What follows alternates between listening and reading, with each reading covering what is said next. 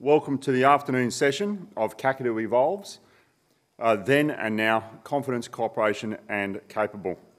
We have a great session this afternoon that builds on two really fulsome ones this morning, where we had the pleasure of listening to both academic perspectives, the Australian Navy perspective, as well as the perspectives of partners in the Pacific and in Southeast Asia.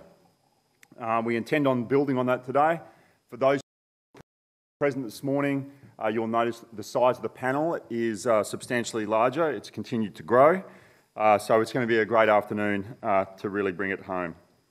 It gives me a great pleasure to introduce the chair this afternoon, Dr. Richard Dunley.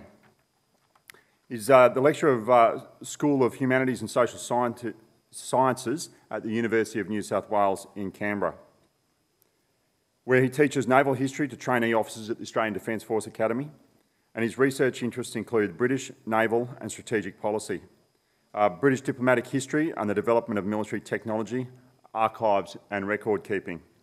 So with that, Doctor, I invite you to make some opening remarks. Thank you very much. Is this working? Yes, it is. Good. I just firstly wanted to talk a little bit about what we've heard already, because I know the audience in these panels changes quite quickly. And so I think we've had a really fascinating look at the history of Kakadu, which is something that I perhaps should know more about than I did, and I've learnt quite a bit hearing from not only the Australian perspective, but perspectives from other participants. And hopefully we will hear a little bit more of that over the next sort of hour or so. One of, I think, the themes which really came through was the fact that the exercise over this period of time, starting in 1993 and the original ideas in 1991, the exercise has changed considerably. And now looking forward, the world in which we're operating, this Indo-Pacific world, is also changing. And so there are some questions and thoughts which perhaps we can tease out about what role this exercise and exercises more generally play and should play in the Indo-Pacific going forward. Thinking about this in terms of the framing of the conference more broadly, cooperative and collaborative regional partnerships is one of the key themes that's being brought out. So how can naval exercises, how can Kakadu sort of support this endeavour, and perhaps how can it do it better than it has been so far? And then there are other themes which I guess we need to think about. One of which is that, as I've suggested, the Indo-Pacific is changing quite rapidly, and the context in which navies are operating is changing rapidly. Notably, there's been quite a shift in focus over the past, I suppose, 10 years, maybe, from perhaps the softer end of maritime tasks to the more sort of high-end conflict type operations.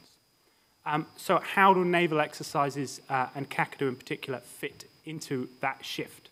Is there a requirement to shift going forward, or perhaps not? Other questions which have been thrown out by some of our earlier panelists, and which perhaps we can sort of consider, who should be involved? The inclusion of the United States is something that has been already mentioned. I think it was 2016. And, of course, the inclusion of China as well. Does that change the nature of an exercise like Kakadu? Should other governmental and non-governmental agencies be involved? Is that an appropriate way to develop this exercise? I think I'm going to leave it there as just some thoughts which have come out from the earlier discussion and which perhaps we can then think about and engage on with an extraordinary panel of speakers that we've got here who can bring a whole range of different perspectives to this topic. Thanks, Doctor. So now it's a pleasure to introduce our keynote speaker for this afternoon. Dr. Beck Stratting is well known in the strategic conversations around Australia. She's the Director of La Trobe Asia and the La Trobe University and Associate Professor in Politics and International Relations in the Department of Politics, Media and Philosophy. Her research has focused on maritime disputes in Asia and Australian foreign and defence policy. In 2019, she was awarded the Visiting Fellowship to Research at the East-West Centre in Washington, DC. She has also been a Visiting Affiliate Fellow at the Institute of Southeast Asian Studies in Singapore, a researcher at Georgetown University, and is currently a non-visiting fellow at the Perth, USA Asia Centre. She was awarded the prestigious Boyer Prize by the Australian Institute of International Affairs for the best article published in the Australian Journal of International Affairs in 2017 for her paper on Timor-Leste's foreign policy approach to the Timor Sea. She's written over 70 commentary pieces for organisations such as Lowy, ASPI, East Asia Forum, the New Mandela, Asia Global Online and the Australian Outlook. So we look forward to your presentation this afternoon.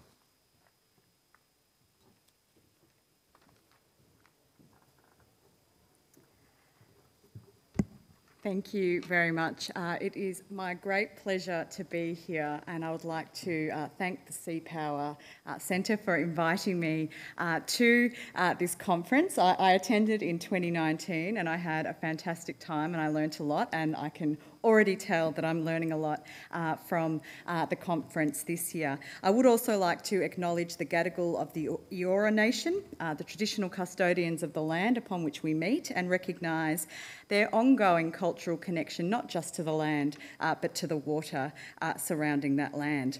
So I've been asked to address the question of how we can make sense of exercises such as exercise Kakadu within the broader regional security architecture, including thinking about the new shift towards minilaterals.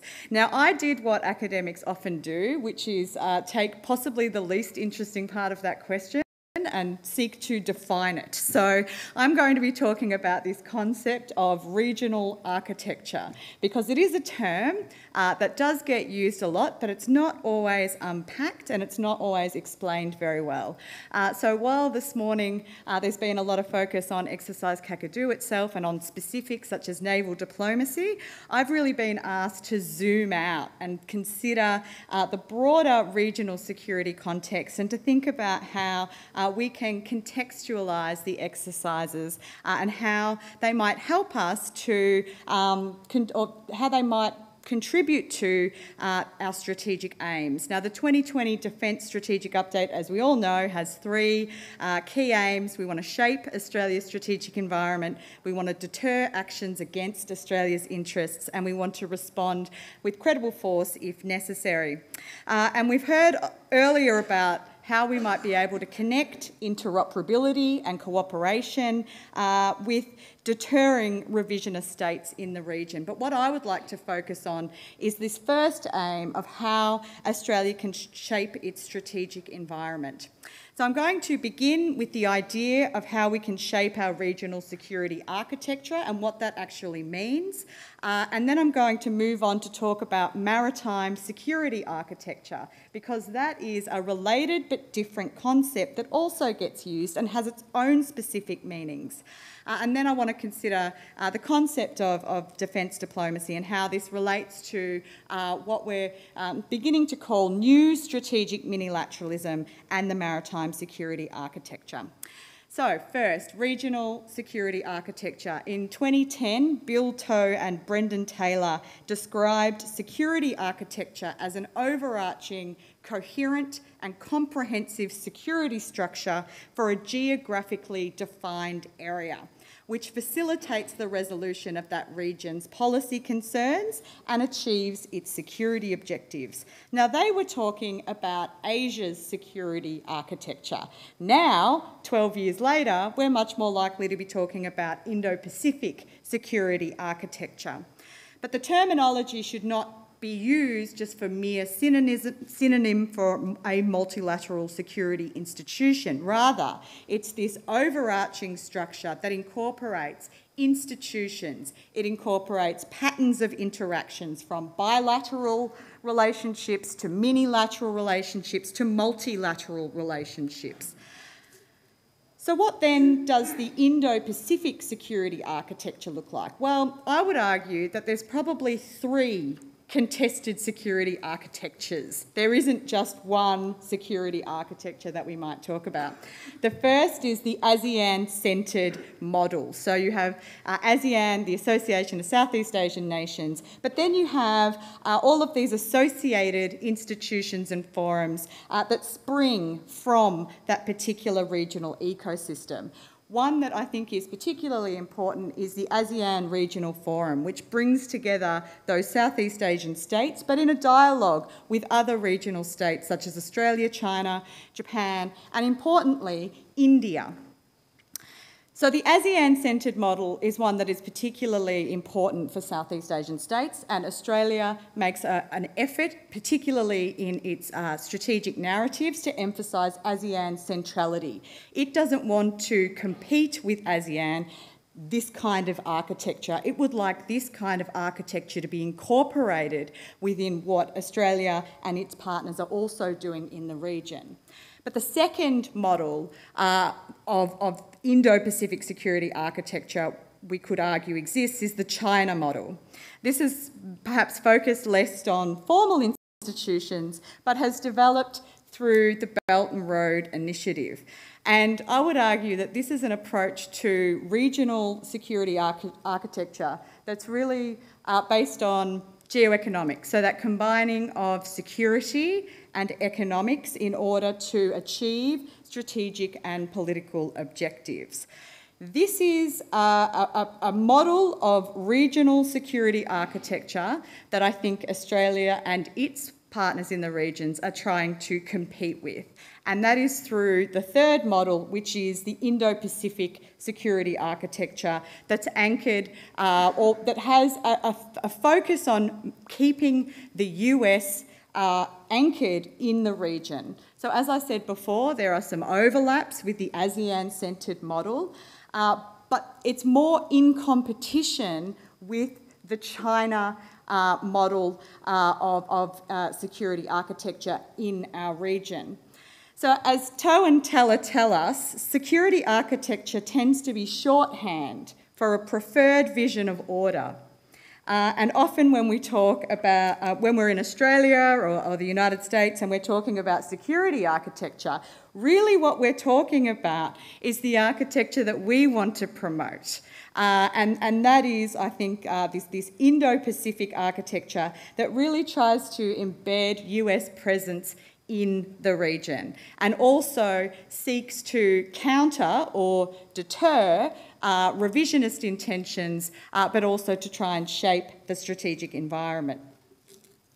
So I think this Indo-Pacific security architecture is evolving in three key ways. First, the US alliance structure is changing.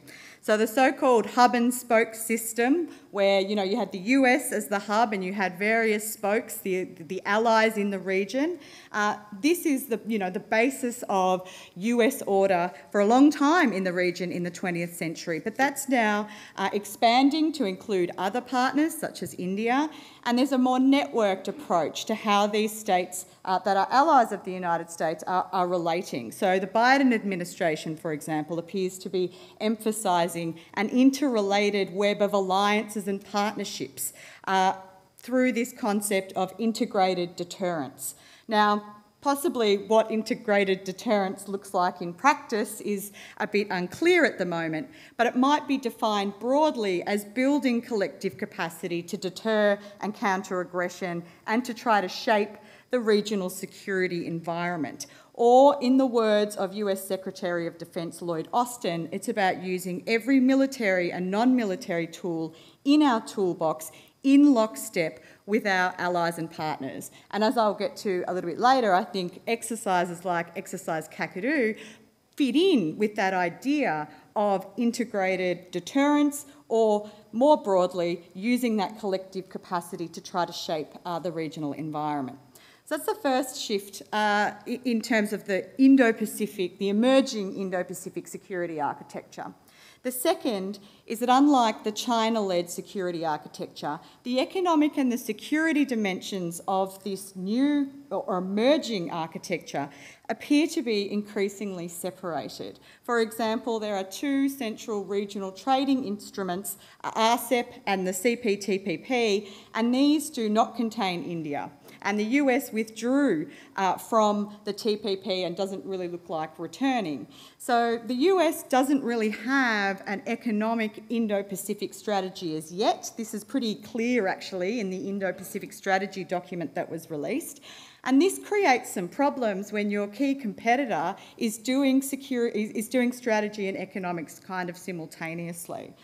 So in our region, developing states have historically prioritised nation building through economic development, and where domestic political legitimacy in a lot of those countries is built on delivering economic goods, this seems to be a bit of a gap in the Indo-Pacific security architecture. Perhaps less interesting for exercise Kakadu, but an important point I think to make nevertheless. And finally, the third key area I think that's shifting is this idea of new strategic minilateralism. So this focus on, or the emphasis and the prioritisation of new forms of minilateralism. Now, minilateralism is not new, but the new forms of minilateralism might be said to look a little bit differently. And we see minilateralism as occupying this space between bilateralism and multilateralism, but there are contested definitions about what it is. Are they informal? Do they have formal memberships? To what extent are they institutionalised or ad hoc? Do they focus on one issue? Do they focus on a range of issues? And there's a really important piece here about inclusivity. Who gets included in these minilaterals that are attempting to shape the regional security order? Can we think of exercise Kakadu, in a sense, as being a part of this new strategic minilateralism? So the new strategic minilateralism is exemplified by the Quad, by AUKUS, and they're more expansive in their focus, they're more institutionalised and likely to be grappling with a range of security-focused issues than the minilaterals of the past. So there's lots of reasons why this new form of strategic minilateralism has emerged, and I don't have time to talk about them all, but there's some key ones. The rise of China, obviously, is one driving factor, and an effort by member states to shape a favourable balance of power. But there's also new strategic minilateralism is a response to capability gaps in the existing or the pre-existing US-centred networked security architecture. So there are concerns that US primacy is not something that exists anymore, and so minilateralism is part of that, trying to grapple with this new contested security order where you have a credible competitor trying to promote its own vision of a regional security order. They're also dealing with complex, emerging security challenges, particularly in the maritime security domain, and perhaps really importantly, minilateralism is filling a gap that's been created by international bureaucracies that are unwieldy, that are burdensome, that are slow, that are inefficient. We can think of the sort of the big multilateral institutions that are seen as being inflexible, whereas minilateralism can provide more flexibility that can be focused on specific issues, and they can be focused on providing goods to the region. So that's a kind of broad overview of regional security architecture, but how does that fit in with maritime security architecture? Because if we want to understand the Indo-Pacific as a region, we have to get beyond conventional ideas of regional security architecture, and we need to map the diverse patterns of engagement that may be formal, they may be ad hoc, they may be issue-based, they may be flexible, they may be informal, but they also incorporate routinised exercises and defence diplomacy activities such as exercise Kakadu, and also such as Indo-Pacific endeavour, which, there's been some talk, I think, that that's going to occur again this year. And I was on the Indo-Pacific endeavour as an academic sea rider back in 2019. And to me, as an academic, it was a really fascinating view into naval diplomacy and public diplomacy, and I know Justin was talking about that in the session earlier. But going back to the key point, maritime security architectures are a bit different. They are maritime-centric. They focus on integrated, multifaceted and complex maritime security challenges that aren't just state-based. They view the seas as a common security space, or as Peter Dean said today, an operating environment. They focus on maritime security cooperation. They may have a transnational flavour. They may include non-state actors. They may include corporate actors. They may include, members of the shipping industry, recognising that many of the key maritime security challenges are not just conventional, they're a blend of conventional and emerging. They may encompass military and issues around conflict, but they're also about pandemics, they're also about climate change, they're also about sustainability, they're also about the blue economy. So within this, there is maritime security architectures that may transcend the regional security architecture. They may include actors that aren't a part of that regional security architecture, and it really highlights the complexity of contemporary maritime security issues. So there is a sense in which, in the maritime security architecture space, this is, much like the world's oceans, an increasingly crowded space. So there's more institutions. There might be confusion about who does what.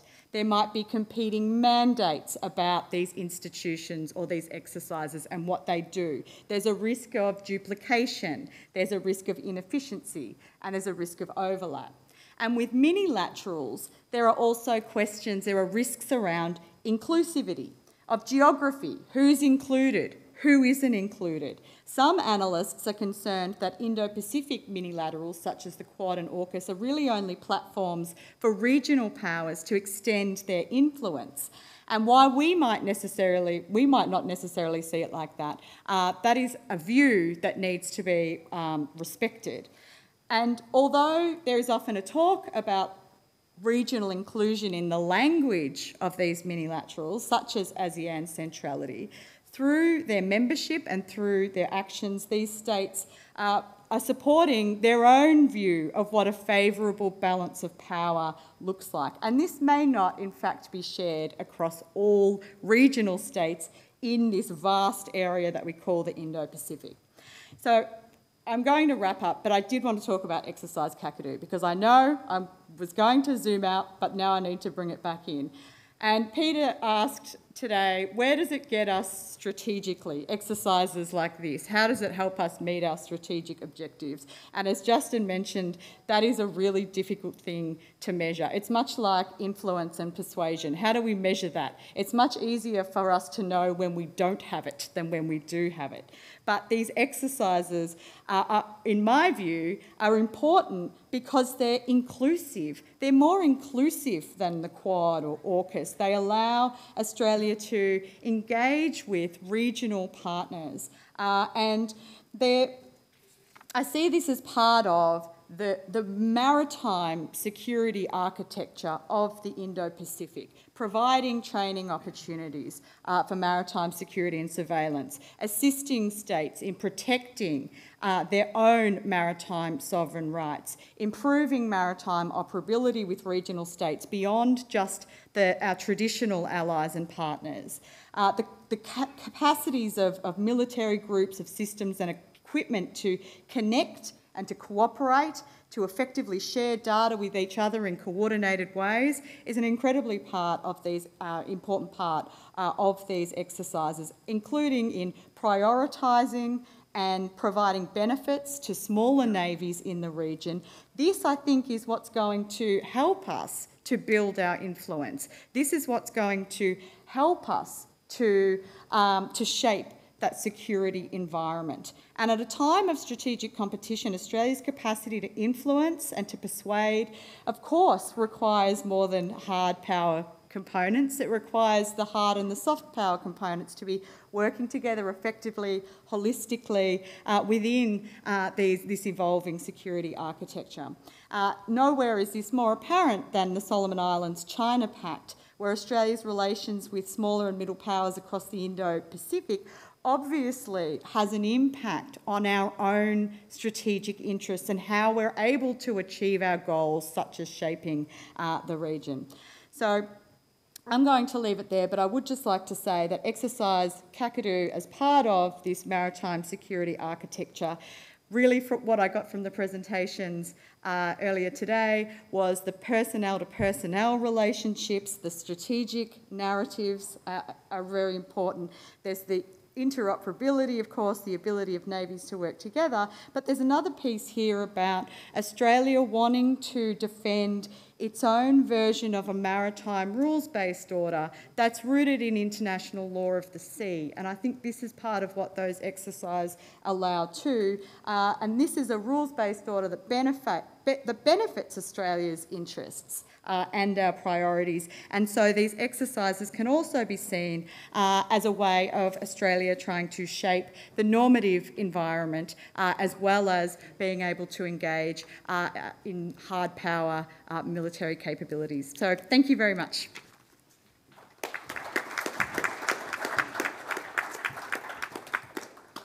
Thanks, Doctor, for putting that back. You certainly lifted the strategic framework.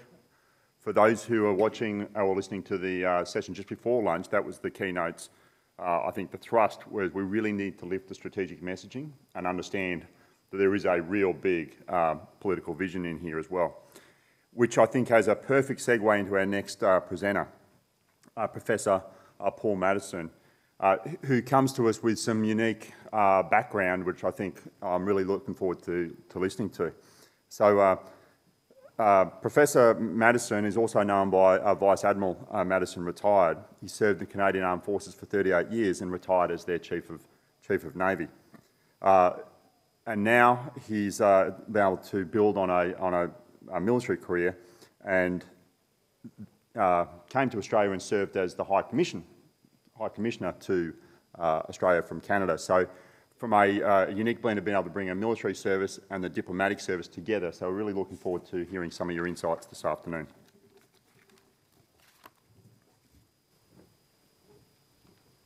Well, thank you, Admiral, and good afternoon, everyone.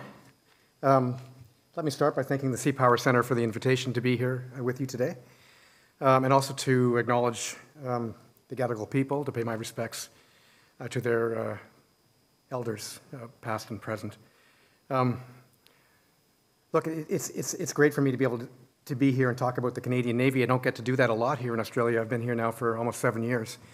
And so I'm going to share Canada's sort of Kakadu experience with you. What I'm doing now, though, just for your information, is I work at the University of New South Wales, and I've spent the last, since I completed my post as the High Commissioner, and not only was I High Commissioner to Australia, but I was High Commissioner and Ambassador to 7 Melanesian and Micronesian nations. So I had the great privilege of being out in Vanuatu and Solomon Islands, so Papua New Guinea, Nauru, Palau, Micronesia, and the Marshall Islands, and spending time with leaders there and understanding and trying to understand some of the significant strategic issues that they are facing, which of course are very much in Australia's strategic interest. Now, to come and speak about the Royal Canadian Navy in Kakadu, I reached back to my colleagues in Canada, obviously, read a couple of the post-deployment reports, and so we've participated in Kakadu twice.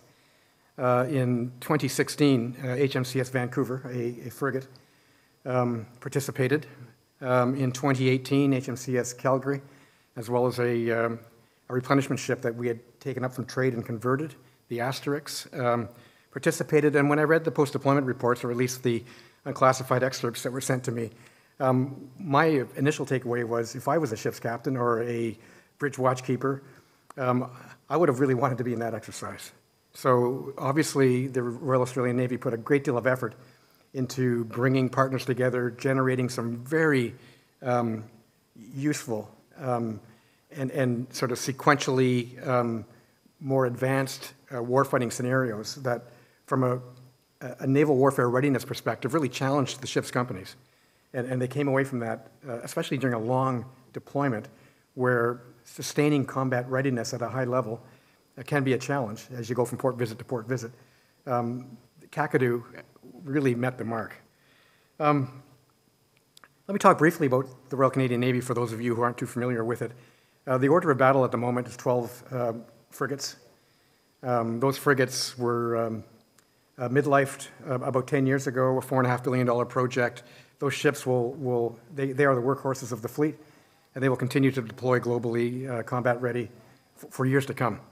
The destroyers that we had as task group, anti-air shooters, long-range shooters, were paid off over about 5-6 years ago, and those capabilities will be regenerated in the next class of ship, which is like the Hunter, a BAE Type 26 variant, with some interesting differences in the design. But when those ships come out, they will replace the frigates. 4 submarines, which are conventional powered, old, requiring replacement. And they're just beginning to talk about a next generation submarine in Canada. So Canada will probably face another submarine capability gap sometime in the late 2030s, early 2040s. The at-sea replenishment capability was paid off a few years ago. There are AORs under construction now to replace them, but in the interim, an innovative commercial modified vessel was generated, and it actually deployed with Calgary over here in 2018. There's a number of Arctic offshore patrol ships that have recently been built, and they're operating up in the high Arctic. And we could talk later about the Arctic if you wish, but clearly there's a great focus in Canada and in the US and amongst other allies around what is happening, what potentially will happen in the Arctic, what the Chinese are doing, what the Russians are doing, and what climate change is doing, and why that is generating a much greater demand signal for naval, persistent high Arctic patrol presence. But here to the Indo-Pacific. A little bit of history about Canada in the Pacific. It actually began before Canada was a nation. So the Royal Navy established the Pacific Station on the south coast of Vancouver Island in the late 1840s to complement the Australia and the China stations. They built a base. For those of you who have visited Esquimalt, the home of the West Coast Fleet in Canada, you've seen some old kind of looking buildings. Those were built by the Brits back then. They sustained that station as Canada came into being in 1867. And when the Royal Canadian Navy came into being in 1910, that base was transferred to Canada. The government then took responsibility for its maritime security. When we get to the Second World War, certainly there was an investment in and a concern around Northeast Pacific security as the Imperial Japanese threat manifested itself in the 30s. But the focus was clearly on what was happening in Europe. And so the Royal Canadian Navy really came of age in the Battle of the North Atlantic, which arguably was the most important strategic campaign of the war, the longest, and one in which Canada, alongside the Royal Navy, the United States Navy, decisively defeated the Nazi U-boat threat and ensured that Great Britain remained supplied, viable, and able to prosecute the war in Europe. But as soon as the victory in Europe was assured, there was a rapid reorientation of the Navy towards and redeployment towards the Pacific campaign, where Australia was obviously deeply committed. We had one destroyer here in early 45, and as the others were getting ready to come over, of course, the war culminated, and that was that. But in 1950, when the Korean conflict broke out, a destroyer battle group, or task group, deployed immediately out of that same base in Esquimalt in British Columbia, deployed into the theater, operated in coastal and riverine waters, doing naval gunfire support Our army was obviously engaged alongside the diggers there.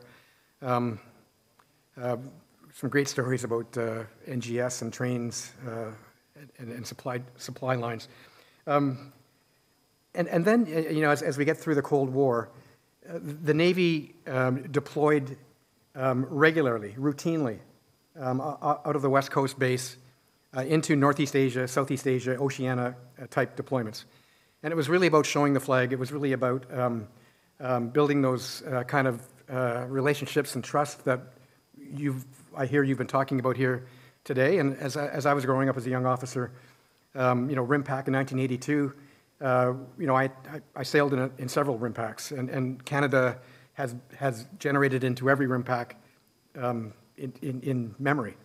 And like Australia, we have commanded at the sort of the deputy commander level at the various sort of component commander levels,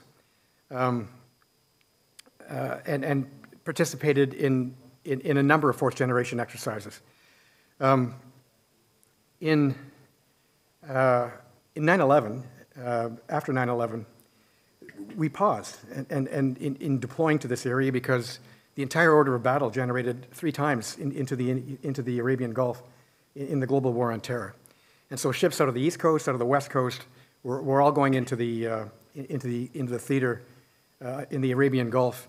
And those ships that were actually coming across the Pacific were simply stopping for gas and groceries and getting through Malacca as fast as they could into theater, and then stopping for a port visit or two on the way back. But we lost a lot of that sort of relationship and partnership-based engagement, and in Australia it was noted, and amongst our other partners, especially in Japan, Korea, the Philippines, Indonesia, Singapore, Thailand, Malaysia, Vietnam, China.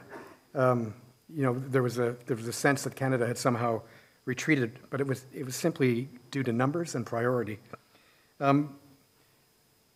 We also, as we went through this fleet reconstitution, we were limited by numbers. And so getting ships back into this part of the world was a bit of a challenge, and when I was commander, I really focused on that, and over the past several years, we've seen annual deployments of Canadian warships, Northeast Asia, Southeast Asia, when we can into Australia and New Zealand. And when I was High Commissioner, it gave me the opportunity to, while working with the Foreign Service, to support the Navy in working with our diplomatic corps, our headquarters in Ottawa, to co-design our deployments so in order to achieve those Government of Canada strategic objectives. And so, port selection and countries of engagement selection was done with a view of getting maximum strategic benefit for Canada via the Navy. And so the Kakadu obviously was an obvious example of that. Why Kakadu? Well, obviously, Canada and Australia, we say we're strategic cousins. Same values, shared interests. Canada sees itself as a Pacific nation. Having lived in Australia now for almost 7 years, I know that if Canada really wants to be perceived as a Pacific nation in this part of the world, a much greater and persistent and strategic effort will need to continue to be applied. But coming and sailing alongside Australia, sailing alongside partners and allies in this part of the world, it just makes sense. And it's also driven, obviously, by some of the things that Dr. Strading was describing. The Indo-Pacific, I used to say when I gave speeches in Canada that, this is the center of the vortex in terms of the design of the 21st century, in terms of security. And, what we have seen come out of China over the past several years, especially since the 19th Congress in 2017, and some of the sort of open declarations of the Chinese Communist Party about their strategic intent with respect to reshaping the rules-based international order that we had assumed would be sustained perhaps for perpetuity, has obviously caused us to to reflect and to reassess the potential threat and the rate at which that threat may be coming, and to observe very closely the civil-military fusion in China and the rate at which human capital and financial resources and industrial capacity and academic weight has been applied to accelerate the generation of disruptive technology capabilities in the PLA to such an extent that the United States has named China as a peer adversary with probably competitive advantage capabilities in areas perhaps like hypersonics and quantum technologies. So when you look at all of that, there's a real reason why Canada would come here. It's in Canada's national interest to be here alongside a Navy like Australia, which has a very clear and open view to what is happening up north, to understand how force generation, force development is being geared to address the potential of having to respond, not just shape and deter, but to respond. And so in talking to Vancouver and Calgary after they deployed here in 16 and 18, because as High Commissioner, I co-hosted a reception on board Vancouver in Brisbane after Kakadu, and they were telling me that it was an excellent exercise. The crew loved getting ashore. Phenomenal sort of hosting by their Australian mates. Really enjoyed spending time with all of the partner nations sailors, and it wasn't just captains to captains, but it was the petty officers and the more junior sailors getting time together and really developing an understanding of how different navies do different things differently, how they're led differently, different cultures. Senior enlisted have different responsibilities, and just getting a sense for different capabilities as well, and then getting a feel for so how, if we were going to get into a fight, how would we do that? There's obviously some navies are more weaponized than others. Some have more sort of persistent blue water capability than others. How do you sort of manage that at the higher end of the spectrum of ops? And so they reported on that.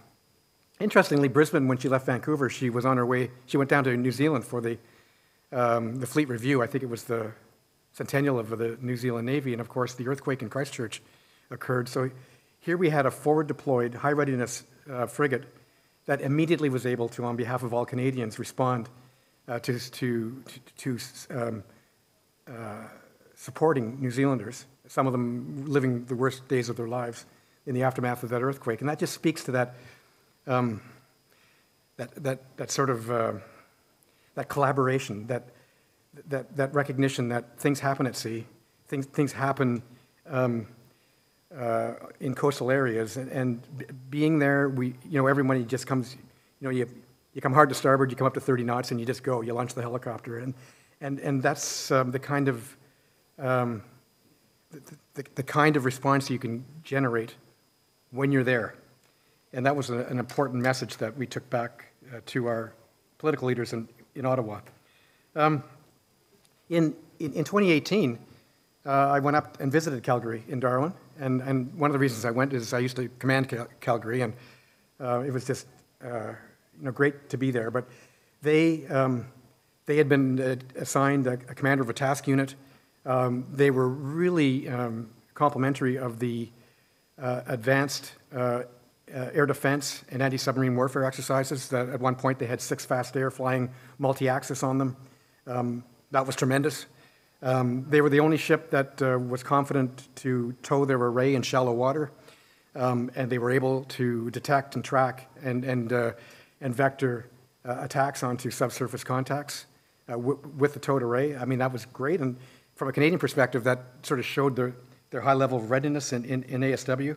They even were given the responsibility of running the Photo-X, which has nothing to do with warfare, but it's actually a pretty challenging scenario, as you know. So there were 23 ships in the Photo-X, and the captain told me that it was quite a lot of preparation alongside, and then at sea, getting it all together. But he was really proud of the fact that everybody went to their assigned station. It all worked out well, and he showed me the picture, and we were proud to have done that. So look, the last thing I'll say is, talking about the sailors ashore, never underestimate how important it is for sailors to have a little fun during a deployment. It's great for retention. So for Canadian sailors to come to this part of the world, to get ashore, to meet Australians, to go ashore in Bangkok, to go ashore in Manila, to go ashore in any Asian country, is a phenomenal cultural experience for young Canadians. And they go back to Canada and they tell all their friends then suddenly have an interest in joining the Navy. And so that kind of retention and recruiting can't be underestimated. So I'll stop there, but just close in saying, Vice Admiral Craig Baines, who's the current commander of the Navy, he's here at Indo-Pacific 2022, told me yesterday how important Kakadu has been. He's hoping to generate ships into Kakadu 2022. It may be a challenge for him, but if they don't, they'll certainly be back in 24.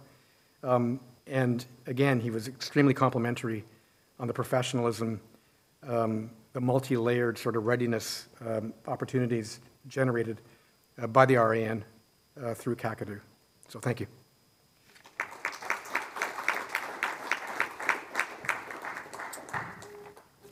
Thanks, Admiral. It gives me great pleasure now to invite France to be able to speak through two speakers. I think we all recognise the fact that France truly is a global power with a presence in pretty much most of the ocean space throughout the world. And when you listen to some of their presentations, they'll quite happily point out where they've got small little island presence very close to others. So it gives a great pleasure to be able to introduce Admiral Ray, the commander of the French Armed Forces in French Polynesia and the Commanding General, Joint Forces Pacific.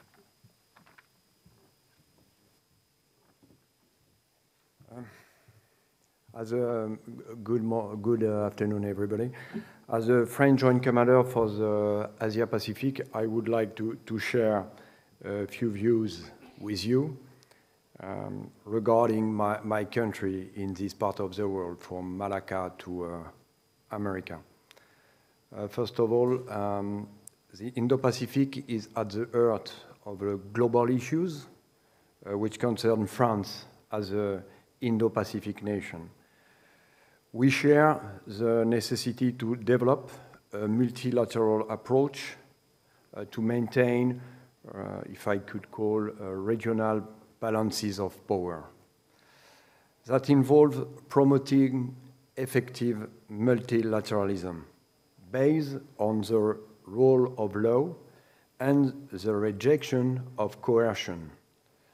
Multilateralism, which involves all stakeholders, is the best framework in which to reduce tensions and encourage cooperative approaches rather than operating via blocks. IONS, Indo-Ocean Naval Symposium, with a French presidency from 2021 to 2023, or Western Pacific Naval Symposium with QS, which was a French initiative and today is a project of WPNS. I call about Code for Unplanned Encounter at Sea. These two examples are good means in this regard of multilateralism. Many initiatives have been developed and our partnerships with countries in the region have reached unprecedented levels of cooperation in the maritime security domain. But much remains to be done. We already did together Mahara exercise, and when I am speaking today, we are conducting this exercise around in French Polynesia, around Tahiti Island, with 12 countries, which is, as you well know, an HADR exercise with multinational command and control, and we every year, France conducts this kind of exercise. This year, Mara, next year, Southern Cross in New Caledonia. In these same ideas, we conduct every year Pacific Coast Guard seminar to develop common understanding in this aspect of our responsibility is the area, HRDR, and Coast Guard function of protection of our EEZ. Of course, we involve our forces in a big exercise like RIMPAC, CCAP, and COP North exercises. Australia and France are both Indo-Pacific nations with shared interest in a prosperous, resilient, and secure region. So the Kakadu exercises deepen our military interoperability and complemented our regional partnerships in a spirit of mutual benefit. About partnership, I would like to mention our Tonga intervention in the framework of the France Agreement, or the deployment of our frigate Vendémiaire this year too, gave us opportunity to cooperate with a few countries in the area: Indonesia, Malaysia, the Philippines, Republic of Korea, Japan, and the United States. Pitch Black in 2022, with our deployment, Pegasus deployment, will be will give us other possibility to cooperate. I mentioned this exercise, even if it's not in maritime domain, it's an important, from France's perspective, important occasion to cooperate together. The wish to develop coordinated maritime presence, CMP, in Indian Ocean and today in the Pacific Ocean could help us to build in that way a better and more efficient cooperation. The Kakadu exercise is a great opportunity to improve maritime interoperability and a unity factor for all South Pacific nations. French forces are involved from Nouméa, so I give the floor to Captain Bondil, which is from our forces in Nouméa. Thank you.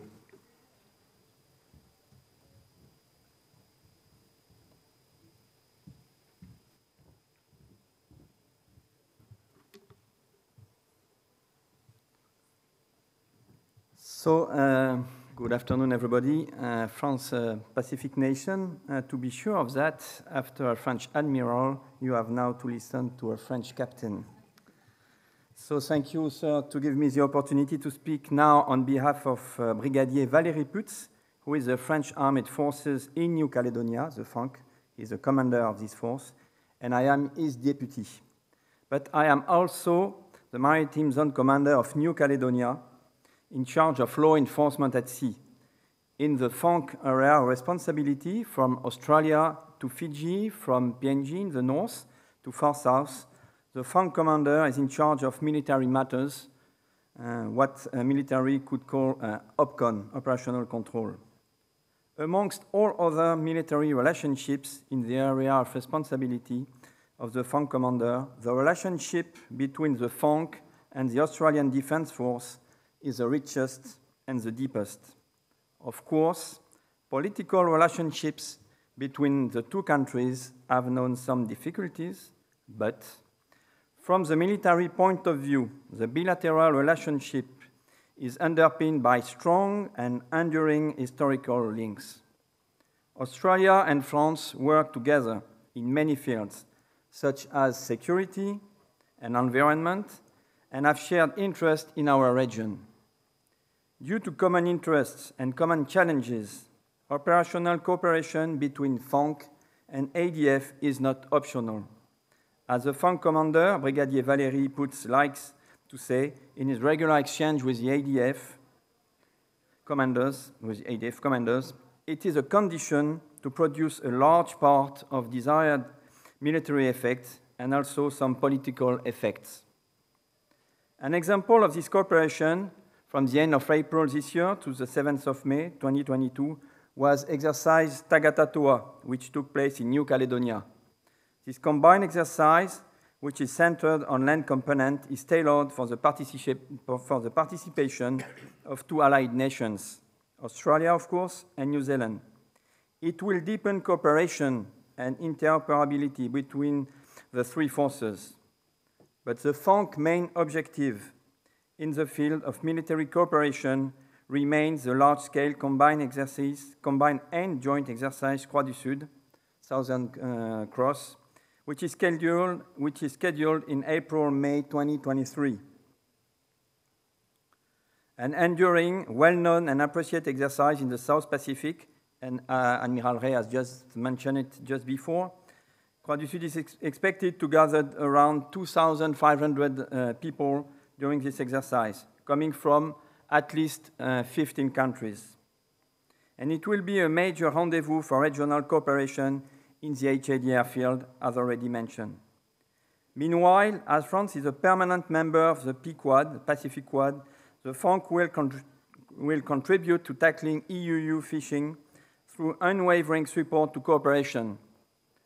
The operation like Kuru Kuru, Rebalong, Island Chief, and NAS, this operation will be conducted and monitored in July from the FANC HQ in Nouméa.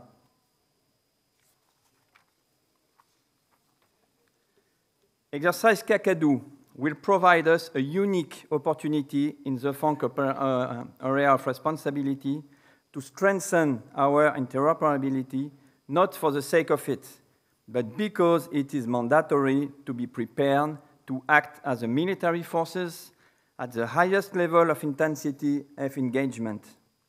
Future challenges, at sea in particular, may require acting together with skill and readiness, sailing together, being totally interoperable, to be perfectly useful immediately and totally as the maritime forces will provide this capability.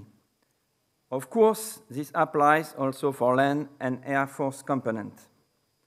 The FANC are delighted to participate to Kakadu, as we have already participated in so many previous Kakadu editions. So far, we intend to participate with at minimum a frigate and a maritime patrol aircraft for next Kakadu. Thank you for listening.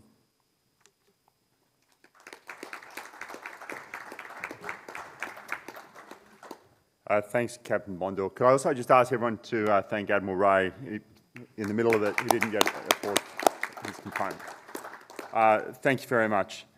It's with great pleasure now that we get to hear from an Indian colleague, Captain Sarabjeet Parmar. He's well known in the international relations environment of the Indian Navy for his work that he's done through the Senior Fellow at the National Maritime Foundation. After an extensive naval career that's included as a pilot in command of Sea King squadrons, he's recently been working as a graduate of the National Defence Academy and a Senior Fellow with the National Maritime Foundation. Right now, his focus has been looking at maritime strategy and security with a focus on lawfare-style issues. I've had the pleasure of listening to him on a number of our forums, and so I'm really looking forward to your contributions this afternoon. Thank you.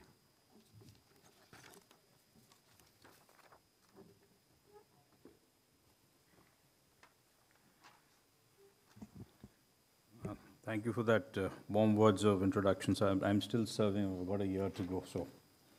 But it's a pleasure to be here, and thank you for the organizers. And could I have my presentation up, please? All right, what I plan to do is, although India is a new entrant to Kakadu, what I plan to do is to take you through the paces how India looks at multilateral exercises. And within that, there's a lot of commonality of why nations do multilateral exercises, what do they expect, and what are the takeaways, which is one of the questions that was posed to me. So this I just thought I'd show you a snapshot of the various bilateral and multilateral exercises institutionalized by India and various nations.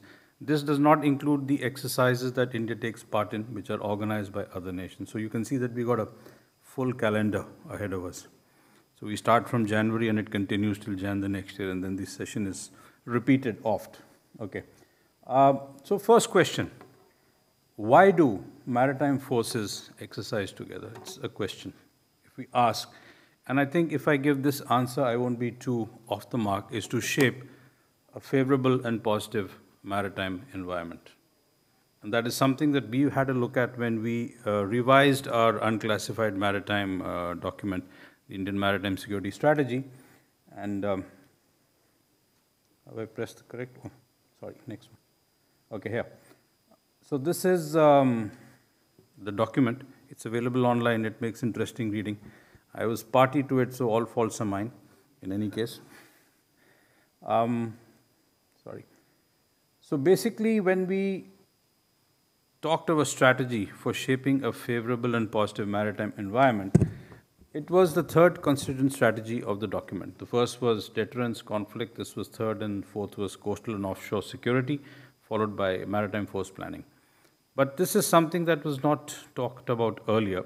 So all we did was we put everything together what India had been doing and created a sort of a strategic communication. And multilateral exercise of maritime engagements was an important aspect of this strategy. So this is what I've said, and it was essentially to promote security and stability at sea, enhance cooperation, mutual understanding, and interoperability with maritime forces of friendly nation. Now, these are words that everybody has been hearing since morning. So it's just to put that in perspective that we're not any different. And then, of course, engagement with maritime is a number of ways and at multiple levels. In addition to all this, we also talked about naval deployments in our areas of interest. So if we are coming to, say, the South China Sea, we come to Australia to do a multilateral exercises. It's a way of naval deployment for us, and that is essential in our areas of interest. And also attached to that is when you start understanding what is the requirements, you also look back at developing maritime capacity building and capability enhancement through cooperation in training technical areas, and hydrography was another one which we've done a lot with many other nations. So these are all familiar grounds to everybody because this is what everybody does in a nutshell. Then, of course, cooperative efforts for development of regional MDA. Now, when we look at MDA, we realize that we are having exercises on MDA also at various tabletop sharing of information through the fusion centers, and we have our own which has been set up in Delhi. We have 11 ILOs, and we hope the number will increase. And then, of course, there's the conduct of maritime security operations, both independently and in coordination with other maritime forces in the region. So this would be an offshoot of the exercises we do, and we have interoperability understandings, and we get to talk to each other, and a feeling. And in the morning, there was the statement made by Admiral Justin Jones, and he quoted another academic friend of mine, Graham, where he said, it's the cult of the white uniform, is that oceans bind. If you have two maritime forces that meet, and when you speak to each other, there is a common language we all speak, which enables a better understanding, especially when you are addressing a crisis at sea. So I just thought I'll show you the snapshot. Now this is, I made this map for the strategy document. Essentially, it puts into perspective the area what we are looking at today, and more importantly, the 11 what we identified as the choke points. The reason why I'm showing you this area is very clear, because one single nation cannot ensure a favorable and positive maritime environment. And that is the crux of why we go down the road of multilateral exercises, so that we can be at the right place at the right time. I think HADR is the best example. There's a lot of talk of it during this conference, is that any time you have a ship at sea and there is a disaster, the ship can immediately be diverted.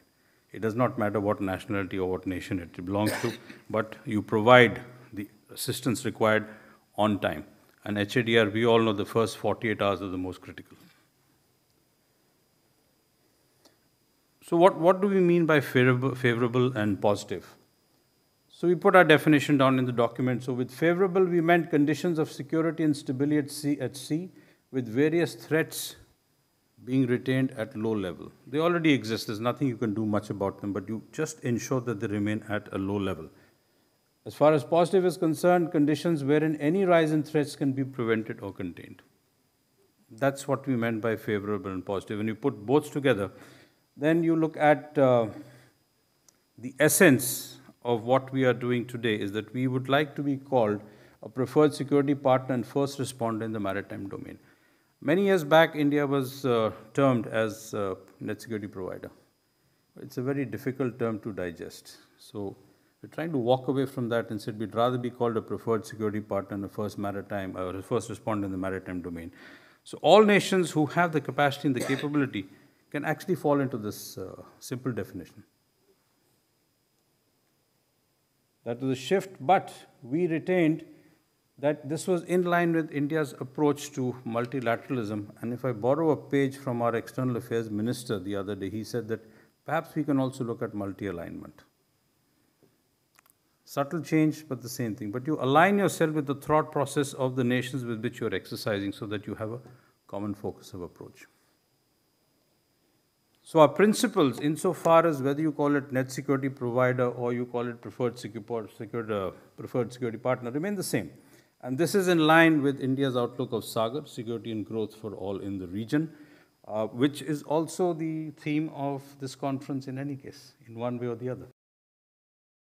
And then we also looked at neighborhood first and Act East. So we looked at promotion of stability, maintenance of security, and preservation of peace. Now, if you put these pillars anywhere in any maritime domain, it will more or less be acceptable. So what do we meant by promotion of stability? So what we meant was promotion of good order at sea. Apart from ensuring stability at land, which is a political initiative and is going to be at the political level, this is something that navies and maritime forces can do, is promotion of good order at sea, adoption of measures to prevent and check the rise of threats from traditional and non-traditional sources. Traditional sources are a little difficult because then you get into the discussion role of alliances and the way you want to look at it. But non-traditional threats is something that all of us can work together. For maintenance of security this remains the core element because the degree of security available ensures that you'll have a comprehensive and coordinated approach to contain challenges, counter threats, and manage changes in the maritime environment. And if you remember the map which I showed you, the North Arabian Sea challenges are different from those in the Bay of Bengal, which are different from the Southwest Indian Ocean, which will be different from the waters north of Australia, South China Sea, or the waters of East Asia. So it's an important element that we look at the degree of security that's going to be available. And then, of course, for maintenance of security, if there's a requirement, there will be a conduct of maritime security operations. India, in any case, conducts coordinated patrols with its neighbors in the Bay of Bengal. That's something that can be replicated, perhaps. Preservation of peace, we meant keeping threats and challenges at minimal levels as much as possible. The reason was to facilitate economic growth and national development. So these were the three main pillars. And then, of course, the last one is adherence to international laws and norms, something that is the bedrock of all engagements. So this requires a mutual understanding. So the best route is maritime engagements between maritime forces. And I say maritime forces because many of the nations in the Indo-Pacific itself don't have a separate navy or a coast guard, or they have just a maritime force. And then, of course, associated exercise of strategic communication, that your intent, your purpose is very clear. Transparency is a hallmark that is required insofar as multilateral exercises go. So why actually do we exercise together? I'm getting back to that whole question. What is it that we can take away from multilateral exercises? So one is, apart from shaping a favorable and positive maritime environment, you hone your operational skills. More days at sea, the more experience you have. And that's something that we've been taught, that the more you sweat in peace, the less you bleed in war. In this case, if the war is non-traditional threats, then so be it. And then you imbibe best practices and procedures. We learn from each other. It enables your own doctrinal learnings. Is that, do you need to revisit certain doctrines or some elements of your doctrine which you have put in place? And it's, of course, benign means for benchmarking capabilities in international environment. If you are playing against your own self, golfers will understand that. You benchmark yourself, you only improve. And then, of course, most importantly, you develop trust, mutual friendship, and respect. And that is something that we are witnessing today. We have so many nations in this conference. So you'll find that engagements are an important part of most national and maritime strategies. You can call it engagements, multilateral exercise, the term changes. But that is a bedrock. And I will leave you with this. I love this statement by Edward Luttwak, where he said that what is a navy in the absence of a strategy is in effect a priesthood. So if you do not engage each other and talk, you know where we stand. Thank you so much.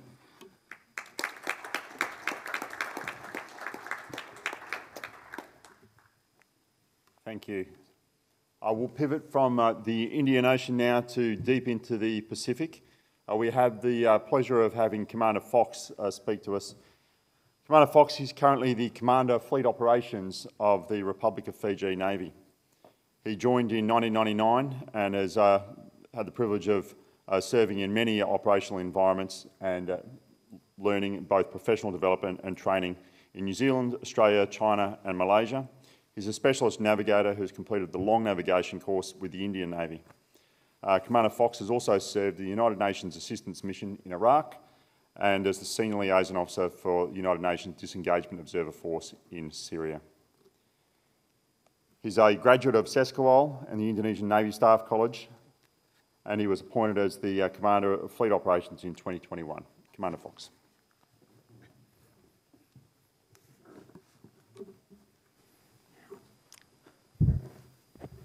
Good afternoon, the Royal Australian Navy, distinguished panelists, distinguished guests, ladies and gentlemen, all you extraordinary listeners this afternoon.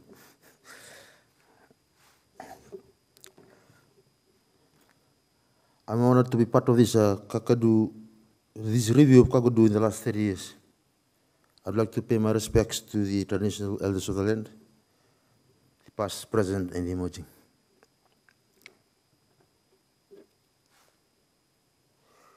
Fiji first participated in Kakadu in 2016, sending 3 sea riders. We went up a step in 2018, where we sent in a patrol boat, sea riders, and HQ personnel. So the impressions of the benefits of Kakadu is through the lessons of a nation that has just recently participated in the exercise. But let me assure you, new eyes sometimes generate amazing impressions. My presentation today on the experience of participation in Kakadu is based on my answering of 2 questions. The first question is, why does Fiji participate in Kakadu? Fiji believes that the future is uncertain and the region will be threatened by a variety of state and non-state adversaries, current and emerging.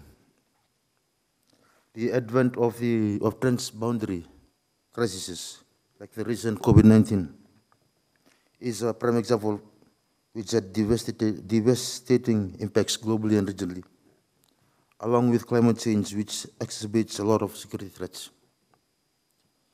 These security challenges have negative effect on maritime security, which for small Pacific island countries is directly linked to human security.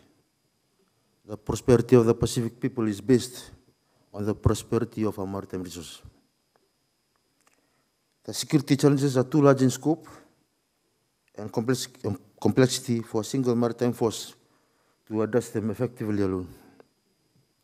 Having an exercise like Kakadu builds foundation and capacity, and working together to collectively address threats and ensure peace and prosperity in our beautiful part of the world.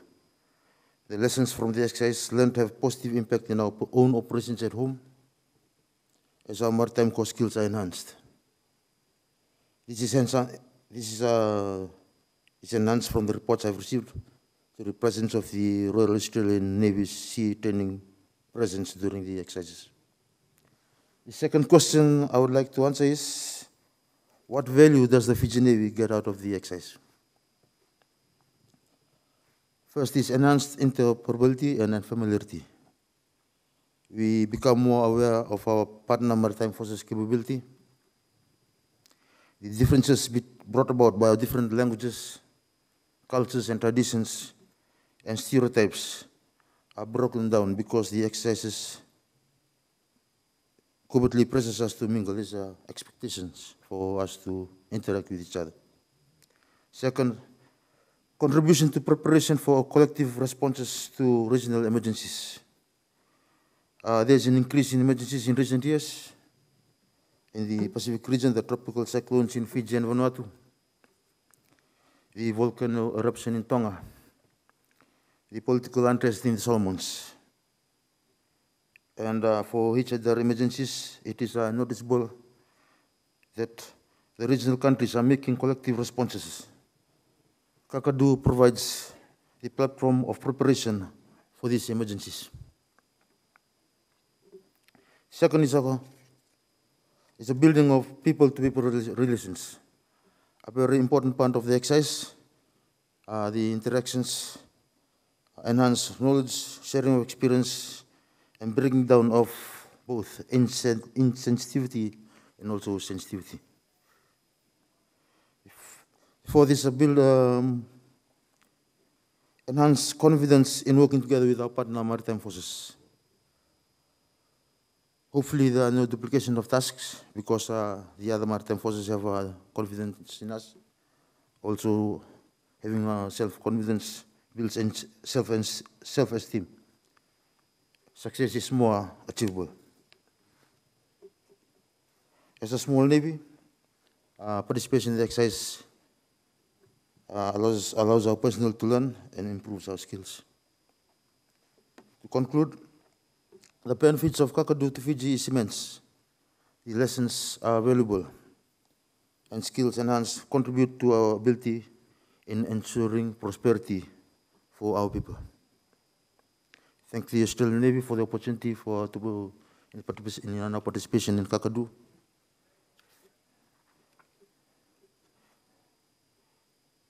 And hopefully we will be invited in the next Kakadu. Thank you.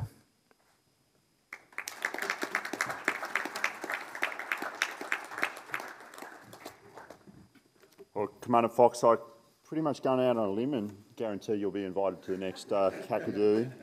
I speak with a degree of confidence because when I was Director of Navy International Engagement, we had the pleasure of formalising the Fiji Royal Australian Navy relationship in 2020. So that, I think that's a relationship that's just going from strength to strength. Thanks very much for all the presenters this afternoon. We've got the opportunity to go into questions. As we wait for the first, I might throw to the Chair for just a bit of a summary of the quite broad range of discussions we went through this afternoon. Well, firstly, I wanted to thank all of our panellists because I think we've had some extraordinary range of input from the very high level, from our keynote, coming down to talk about some of the more sort of practical side of things. And I'll just briefly pull out a couple of things that have come to me, both from this panel and building on the earlier ones. And one is trying to think about if we go from what Beck was saying and providing this very high-level kind of framework, and building also on what Justin Burke was saying earlier today about thinking about how exercises can be used to provide a sort of a more clear strategic message and to link more directly into things like mini and multilateral type engagements and connect, I guess, more directly into national diplomacy. And there is an argument, and an argument that was put forward earlier about perhaps that needs to be done more directly and more closely. And I think you can certainly see how, from what was said in the keynote, how these things sort of fit together. But one of the things that immediately came to me was the idea that actually some of what we've heard today perhaps points in a slightly different direction, and that actually engagement between navies and the quote which has been come back around a couple of times is the white uniform cult of the sea. And actually sometimes engagement at this level, perhaps a step down from the the more charged political environment at the higher level, perhaps that offers a different type of opportunity for engagement and diplomacy. And maybe sort of giving these exercises greater strategic meaning is not necessarily purely a positive thing. The other thing which I will throw out as something from an academic perspective that I'm really interested in is trying to dig a little bit more into these intangibles. Naval officers, whenever they talk about naval diplomacy, always talk about, oh, it's the relationships you build, it's the people you know. And yes, this is great, but if I were a taxpayer, I would be interested in saying, okay, this is costing a lot of money, what are we actually getting for it? So I've heard some great answers and responses to this in respect to RIMPAC and other things, but can we dig a little bit deeper in thinking about, well, what do those relationships actually get you? How can we see a kind of a capability benefit from, or something from those kind of relationships? So those would be my kind of broad thoughts, and then hopefully we've got some questions. Okay, well, I think we might just riff off a little bit of where you started to go there and take advantage of Admiral Maddison's background as the chief as well as a diplomat and think about naval diplomacy. If you had your time again as the Chief of Navy, how would you do things different?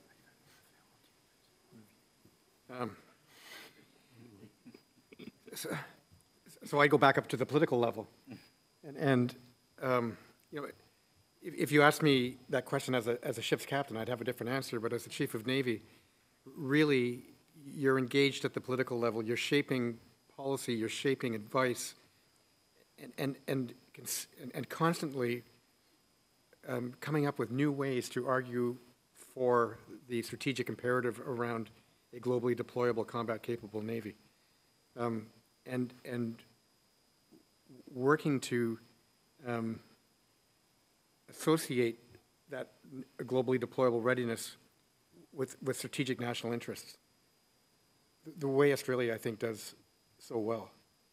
And when you read, even the 2009 white paper really was a maritime white paper which spoke about Australia, like Canada, as a medium power, a maritime trading nation that needed to do what was required to sustain a free and open a global economy that floats on salt water.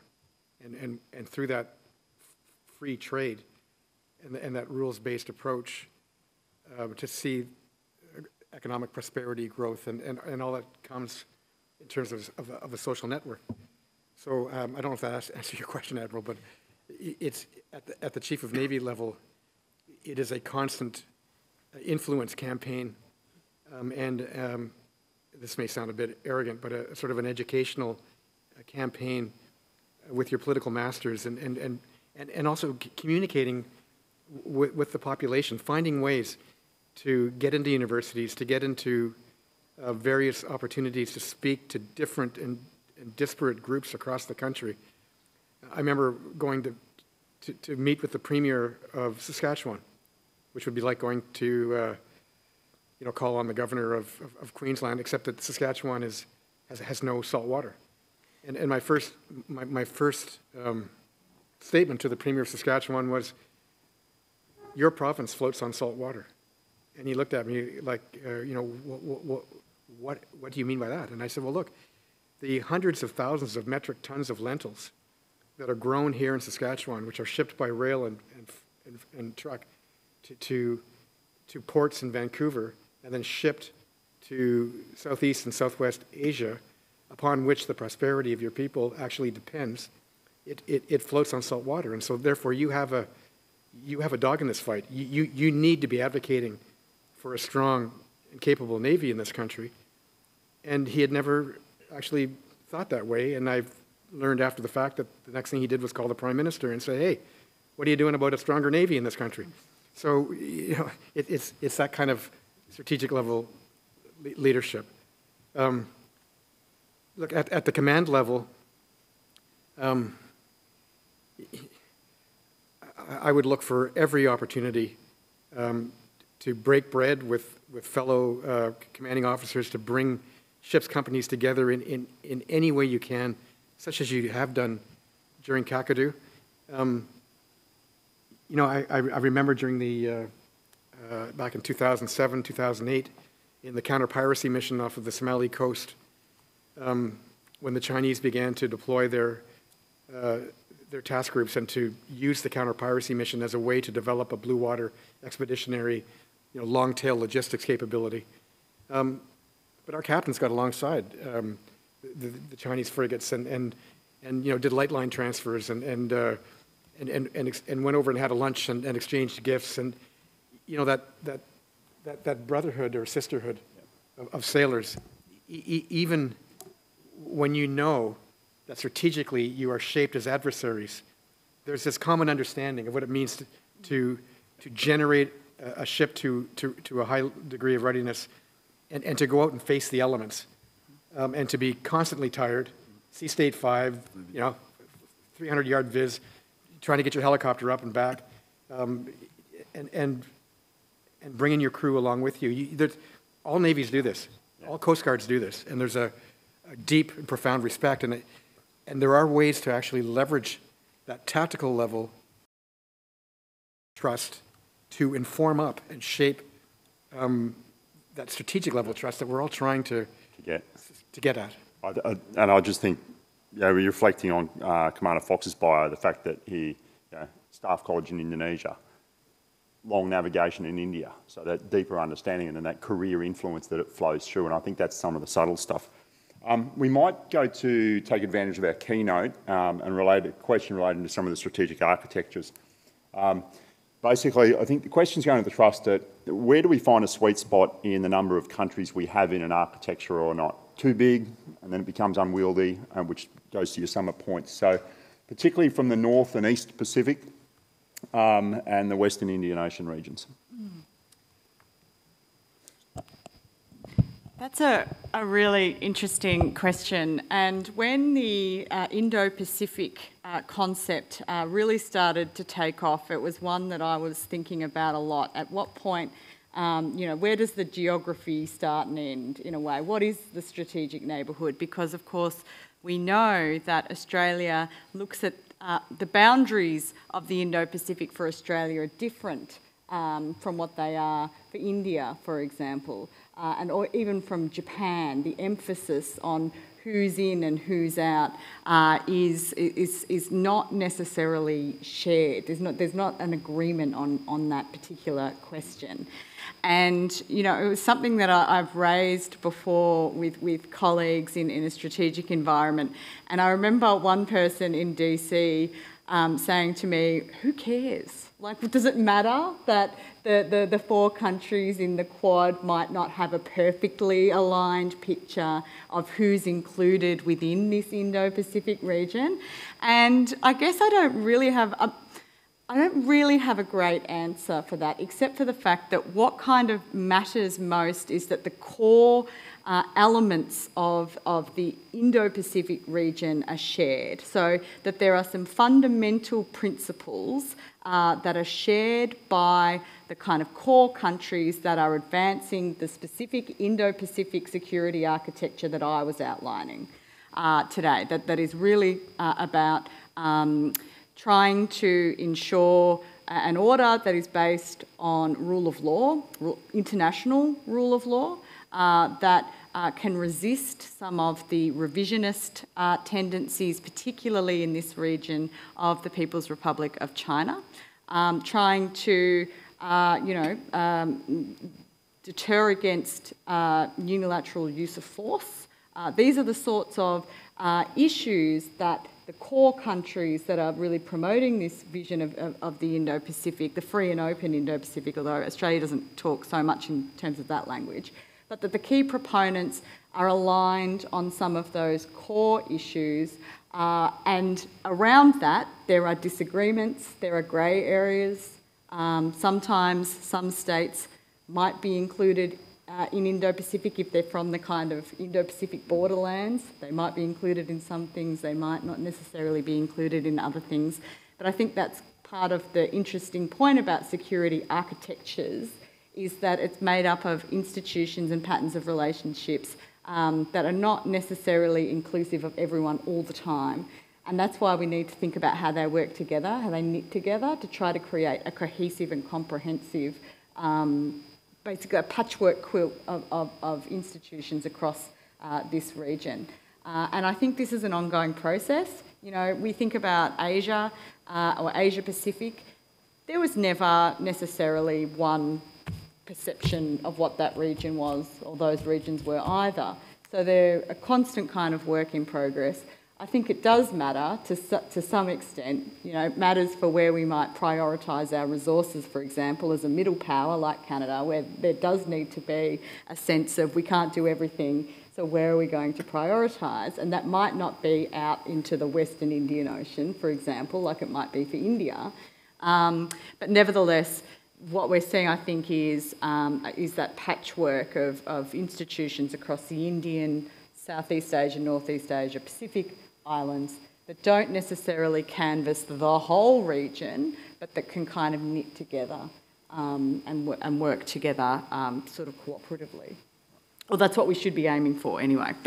The next question go to Captain Parmar, related to your concept of multi-alignment and how it may be achieved.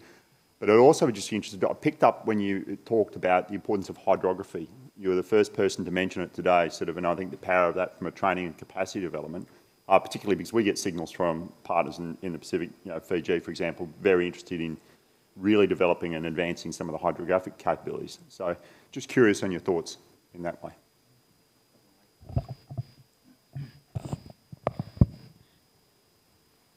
It's important to understand that when you engage with nations, you've got to first sit in that nation's place and see what is the maritime outlook.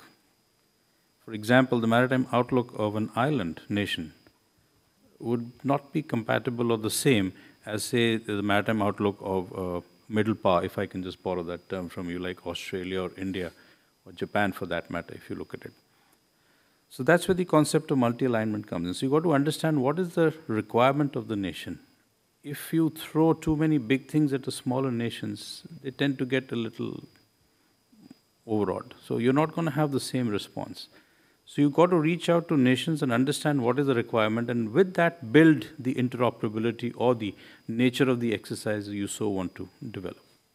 So for example, hydrography for India and the Indian Navy has been a big thing. I mean, it's not only have we charted maps from West Asia, Persian Gulf, down to even the whole Western Indian Ocean, we're doing it today.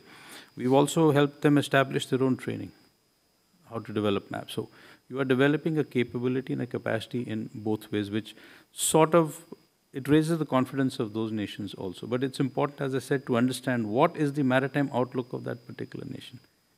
Especially when you're faced with the bigger nation, smaller nations tend to get overawed. This is a big thing in the Indo-Pacific. You just cannot treat all nations the same way. You've got to identify it. So that was the multi-alignment part and the hydrography part, because we actually started out with hydrography when we started. And it's based on the request of various nations, and that we went out and we did all that. That's something we need to look at. And with the numbers, if I may just add on a few words on the number of nations, if you look at it. I'll give you the example. Kakadu has been discussed, so we know from where we came, where we have come. Insofar as India is concerned, the Milan exercise, which we started with 5 nations. This year was 40. Can you handle all of them? Well, if you're going to have an organized conference, yes, obviously yes, because you are preparing for it. But again, I would, what you said, ma'am, is that I agree with you, is that finally when you are addressing a crisis at sea, it's only going to be those immediate nations who are affected, and those neighboring nations who have the requisite capacity and capability who will come immediately to the fore. Anybody else with an enhanced capacity and capability would provide a would provide a backup or a support from afar. You have too many nations in one go, it becomes a little bit of a hodgepodge. So at many times, even a large maritime space can become crowded. Mm-hmm. So that has to be kept in mind. I'd like to take the next question to France. I guess Admiral Ray, it's a bit more of a strategic type question. The question has got an interest in terms of carrier deployments and major capital asset deployments to the Pacific region, in terms of where you might think of that happening, and potential involvement in Kakadus. As I presented yesterday, the first step of our approach is to maintain our sovereignty. So we permanently base in this part of the world, in our territories, assets from all services, but we are speaking about naval assets this afternoon, to protect our population and our resources. And in the two main domains we mentioned together with Captain Bondil, HRDR and what we could call a Coast Guard function. So with this asset, with a French approach, we protect our area and population, ready to cooperate with all our partners, because our strategy in this huge area is a partnership strategy, a cooperation strategy. So if I would like my friend join me to help me if necessary, I have to be ready to join my friend in his country to cooperate with me and to be ready. So my first answer is to use our assets permanently based in the area to conduct this kind of operation. But it's not enough to conduct all the strategy we have to do. And that's why we send and we realize some deployments from Europe where we have, if I could call, high-level assets. And what we did last year with all the services coming from Europe to the Indo-Pacific, with nuclear submarine, with amphibious task group, with army troops on board, and with aircraft, Rafale fighters, tankers, and airlift assets to be able to react at high level if it's necessary. So we could imagine a development of a Kakadu exercise from the present level to a high level, and to be react together if necessary. Thank you for that. And I think what you managed to achieve with your submarine deployment and be able to support it through Australia, sort of particularly during the COVID pandemic, was quite remarkable. I just want to thank Captain Bondil for pointing out that we have a long and enduring relationship that continues, and whether it be our shared land border in Antarctica, through to the maritime boundaries and all our other interests through the Indo-Pacific. So we do have a rich history and common experience. I think, given the nature of time, we'll call an end to that session. We've got session 4 starting in 20 minutes with a new panel. Again, it is certainly not going to be an afternoon session to miss. We've got the Acting Fleet Commander already here in the wings for the keynote address, but we'll also be joined from colleagues from Brunei, New Zealand, Japan, and the USA. So thank you very much.